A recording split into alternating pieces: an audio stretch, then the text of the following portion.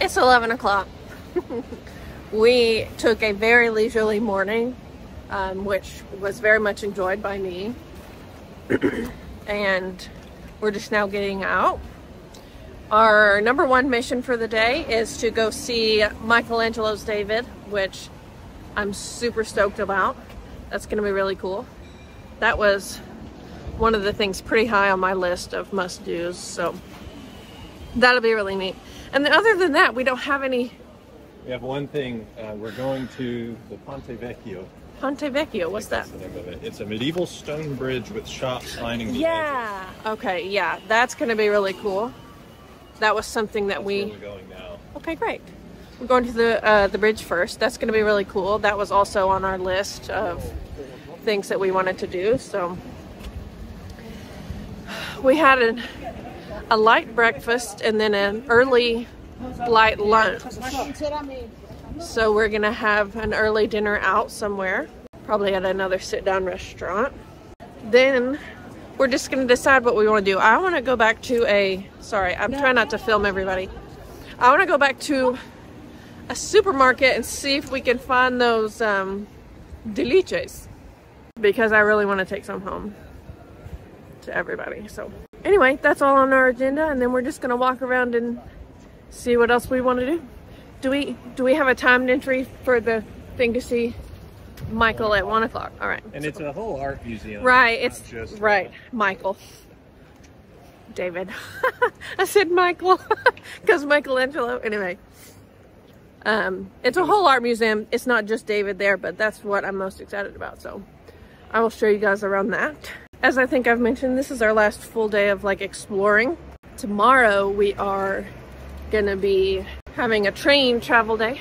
We're gonna travel by train back to Rome and then by train to the airport, and then spend the night there at the airport hotel, and then the next day we're going home. It's a long day of flying places. So anyway, that's what's up.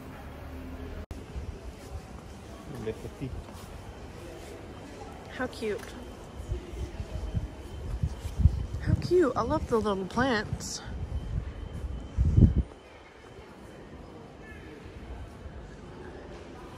So cute.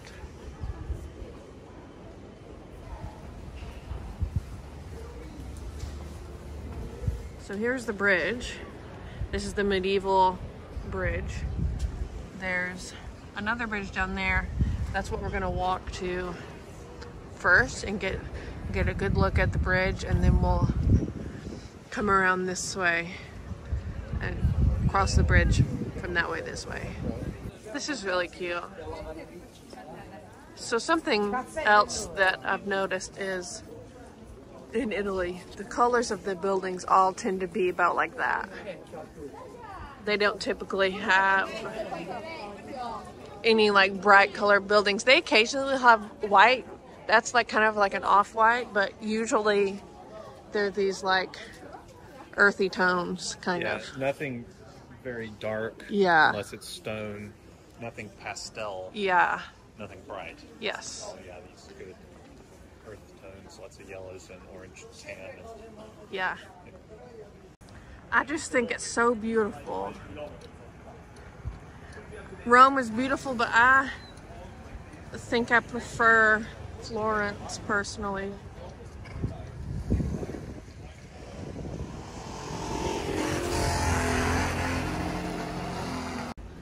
So that's the bridge. It's the Ponte Vecchio, which means old bridge. Okay. In Italian or something close to that. They think this has been a crossing of this river, which is the Arno River, since before Roman times, because it's a fairly narrow spot. There have been multiple bridges there. There's probably a Roman bridge there, but over time a lot of the bridges that they would build, this was common anywhere, would get knocked down by flood, or they were made mostly of wood and they would burn. This bridge was built in the middle of the 14th century, I think somewhere around 1340 or 1350, and has been the stone part of the bridge has been there since then, so Wow. for almost 700 years. The buildings on the top, there have been buildings there probably since shortly after it was built, but we don't know the history of the specific buildings. Probably a lot of them were built, burned, demolished, rebuilt, that kind of thing. Yeah. You can obviously tell that the style of the buildings on the bridge is more modern than the medieval stone construction underneath it. So you can pause this and read this if you'd like. But it's talking about this bridge here that it's talking about this bridge here that we were just on. It was originally built in 1252 and then destroyed by the Germans during World War II. So then it was rebuilt in 1958. So that's incorrect. There was a bridge here built in the 1200s, but then there was a flood in 1557 and Duke Cosimo had a new bridge built, and then the builders put these statues on it. Oh, okay, okay. Wrong me. And then it was destroyed by the Germans and rebuilt. So built and then rebuilt by Cosimo de' Medici. Yeah, after a flood. After a flood. And then rebuilt in 1958 after it had been destroyed by the Germans. So was destroyed by the Germans and then was rebuilt in 1958. So that's cool. Look at this. This is Oh. Cute.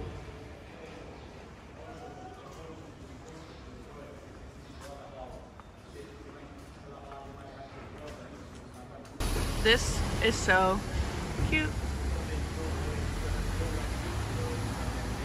I love it.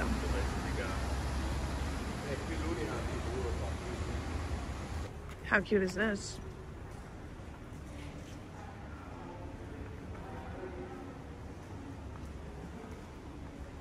You can smell the, I don't know if these are pine or what, but you can smell them. They smell good. Oh, this hotel has bicycles you can rent. I don't ride bicycles, but that would be fun. I don't ride bicycles because the last 2 times I rode a bicycle, once I broke my jaw and the second time I ran into a boat. So I don't. the only 2 times you've ridden a bike? No, I rode a bike a lot before I broke my jaw. And then the very next time I rode a bike, I ran into a boat. A boat? Yeah, on land. You might ask, how can that happen? But, you know, if accidents can happen, I will manage to have it. There's the bridge, the medieval bridge that we're headed towards. I just think this little place is so cute. So there's a hotel here apparently. So if I ever came back, it would be so cool to stay right here. I imagine it's expensive. I have something to say. Okay. So, you know, Rome had more of the like touristy, historical, whatever things like the Colosseum and the Pantheon and St. Peter's Basilica and all those things, which were fantastic. But I think Florence is my favorite because I just like walking around and looking at how cute it is, and I don't know, I just really like it. Like aesthetically, it's really, I mean, Rome was beautiful too, but this one's even more beautiful to me. And we were just talking about how in Rome there was a lot of like litter and trash everywhere. And there's still some here, you know, like there is in any city, but it's much, much less than we saw in Rome. So that's just, you know, that's just a little part of it. But anyway, I just think I like Florence the best. Here we are on the bridge. There's the cathedral in the background there. Lots of little shops on either side. Lots of jewelry apparently right here. Oh, and up there too. That's interesting. Wow, lots of jewelry on this bridge for sale. It's just really cool to be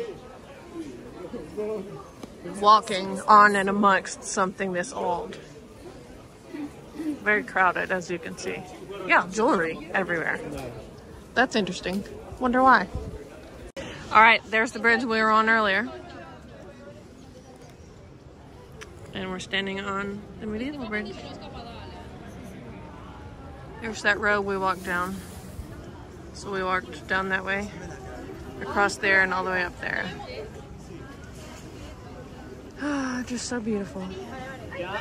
I just love it so much.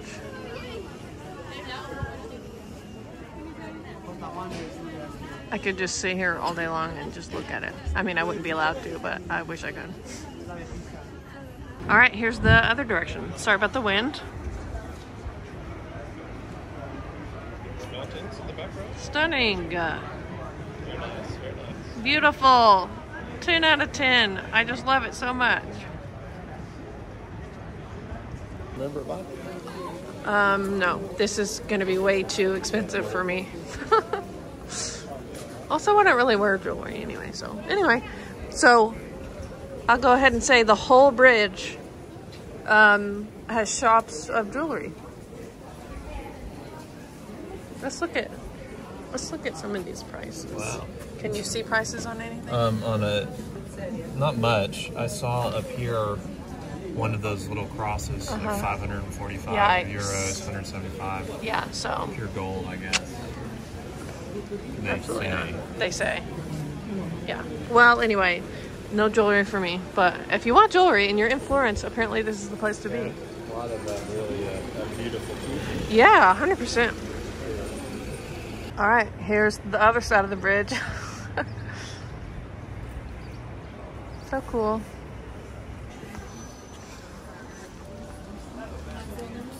That's cute.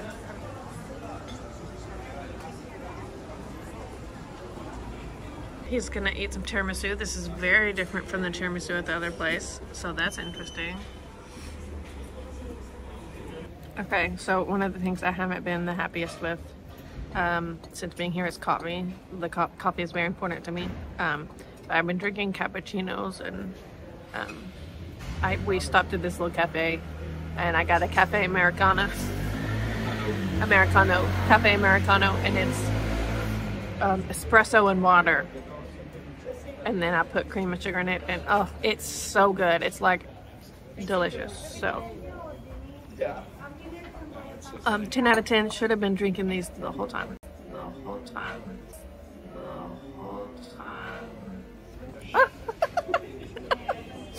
That guy waved. He waved. In Galleria de Academia, and somewhere in here we're gonna see David. I'm really excited. I'll show you around.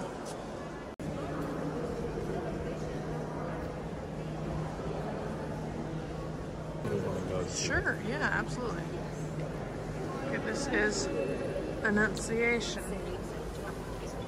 Again, any of this stuff, pause if you'd like to read about it. Ooh, yikes.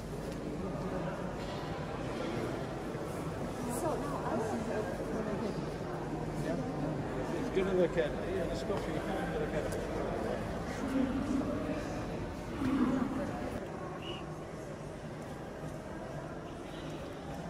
I'm impressed with all these, like how all the colors are so bright, but I guess they've been like restored and right. I would imagine. This is the oil of wood. Yeah.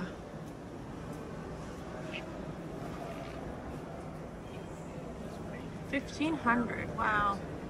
The idea that 2 fingers is the peace sign. Okay. Oh, wow. I'm joking. Oh, okay. Wouldn't that be funny then? Yeah. He's just going, he's Wow, interesting. leaning towards it. What's the flag? What is the flag? It's like the reverse of Switzerland. Yeah. I don't recognize that one.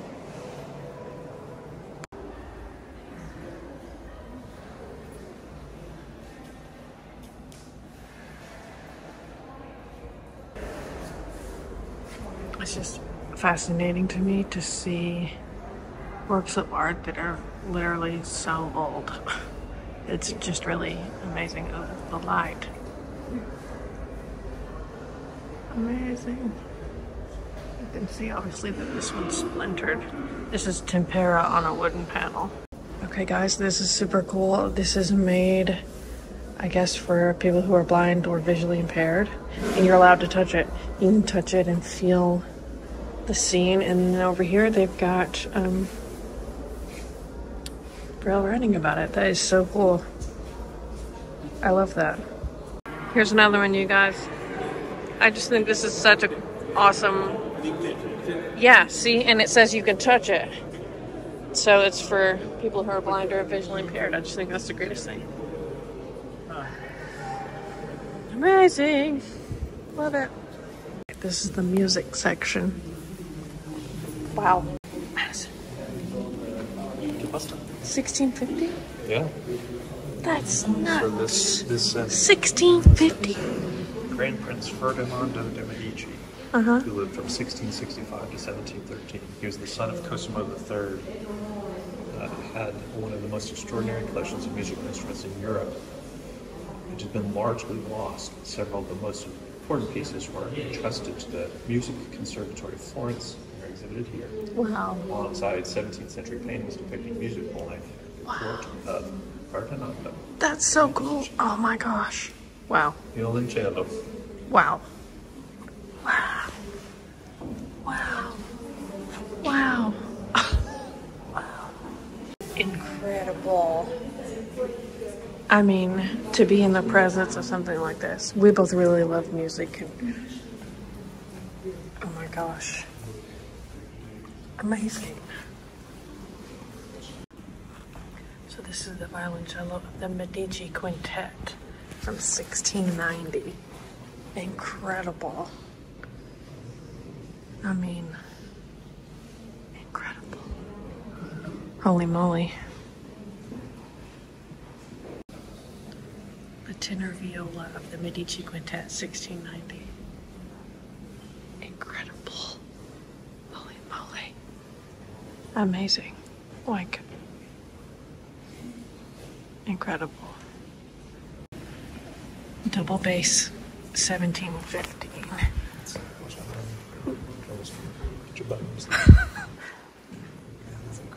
Massive.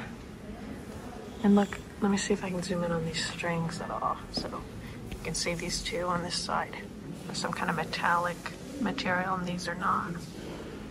Amazing. So Stradivari, I just heard, was the one of the best stringed instrument makers of all time.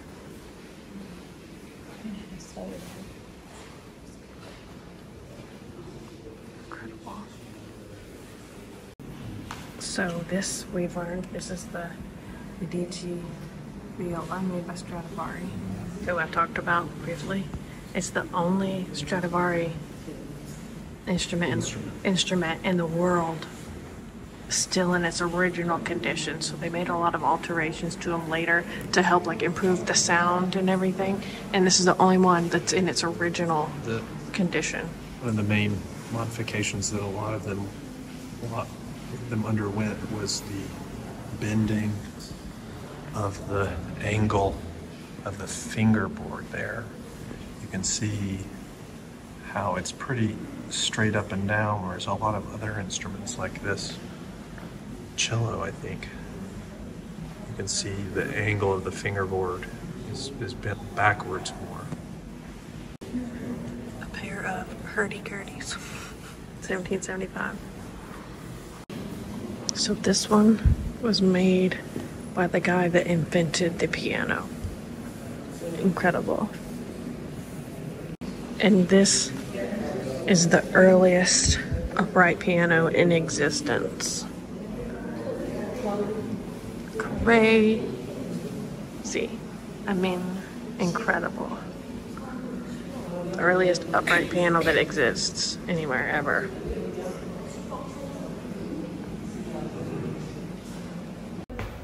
Okay, that was fantastic. We loved it. Incredible. Potentially one of the most best, most historic collections of music anywhere. Of course, we don't know that for a fact, but it's possibly. Tons of pieces by Stradivarius. Yeah. The inventor of the piano. The inventor of the piano has stuff in there. The oldest upright piano ever. Yeah, incredible. Yeah. Oh, the only original Stradivari. Yeah, that hasn't been anywhere. Yeah. Okay. So anyway, we left that part. Onward. So all these 4 statues were commissioned to Michelangelo, and he started working on them, and then he died and never finished them.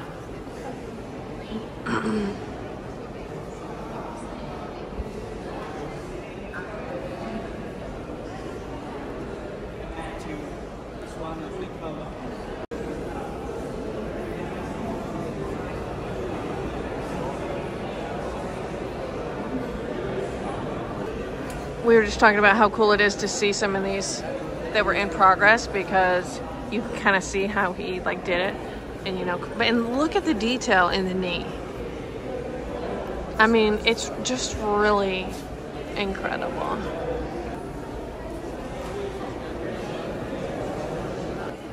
And here's David. I keep accidentally calling him Michael because Michelangelo made him. Just amazing. I'm gonna get up closer, but I wanted to get a shot with it all on camera.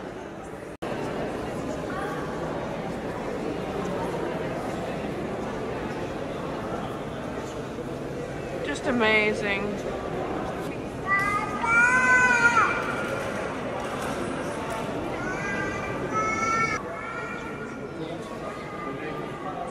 Just incredible. Just incredible.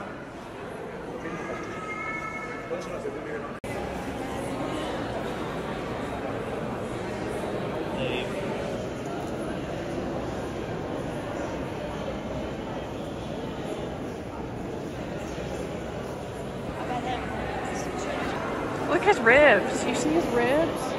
I mean, the detail is incredible.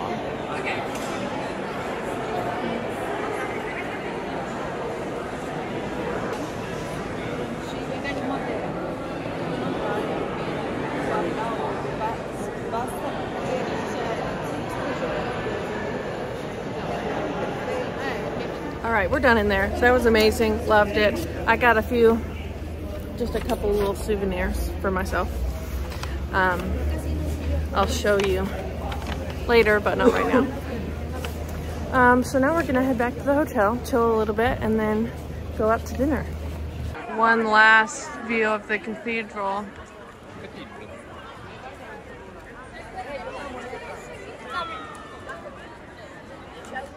All right, we're back, and here are the souvenirs I got.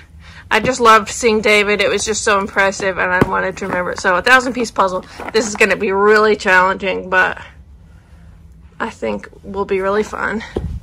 And then I got me a little mini David statue, because it's just a nice way to remember the trip and to remember seeing it. So, let me get him out here. There he is. And, you know, here's my hand for a reference of size. So I just think that's really cool. I really liked it. I wanted it, so I'll display that somewhere. And definitely packing it home, I'm going to put some of my socks in here to really pad it, and then hopefully get it in my backpack and not my checked luggage. But we'll see. All right, we're out. We're headed to a specific destination for dinner. I'll probably film a Facebook video there. But I will also put a little bit on the vlog for you guys. I know that y'all have seen this before, but I just love it. I just think it's so cute. And I just think all this is cute even in the rain.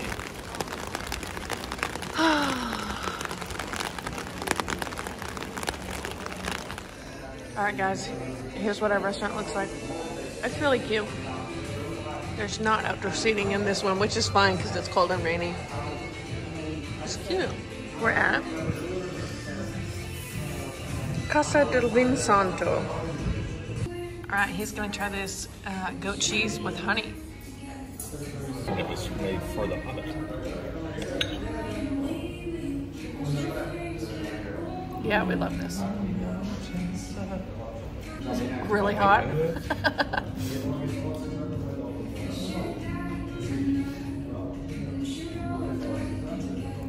Actually, I'm not sure I'm supposed to eat the rind, but probably it's probably I have okay. no idea, I'll honestly. try it in a second. He likes it. Hey everybody. I forgot to film anything up until now. But we have made it, so it's 2 o'clock. We've made it to Rome, to the train station in Rome, and we're waiting on our train to the airport.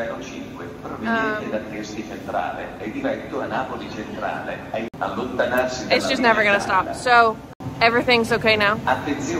Oh my gosh. But I just had to sprint back to our train a long way because I left my purse on the train and it had my passport in it.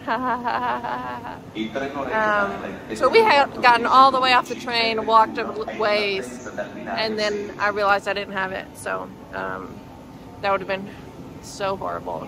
But I got it and it's all okay now. And I got my workout in for the day. All right, everybody, we made it to the airport hotel. I am worn out from my sprint to get my bag, which had my passport in it. So yeah, we're gonna stay the night here, and then in the morning we're gonna start our very, very, very long day of flying home. So thank you so much for watching the trip, everybody. I had a wonderful time, and I hope you enjoyed watching it. Let me know what you did enjoy, and let me know what you'd like me to show more of next time. Bye.